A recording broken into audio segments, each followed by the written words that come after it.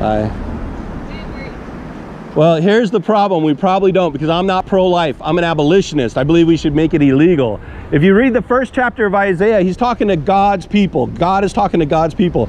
And same with Jeremiah and Amos. And he says, I hate your music, your instruments. This is what God's telling Judah, right? I hate your prayers, your festivals, your offerings. I hate them. They're a stench to my nostrils. And the reason he was saying that to his people was because there was child sacrifice in the land, and his people didn't stop it, didn't make it illegal. So we're doing the same thing. Here in town, there's abortion clinics, and the people of God are not there. Where are they? They're talking about music. And watch the spirit of the world that's in here, not the spirit of God. The Bible says, don't make an enemy of me.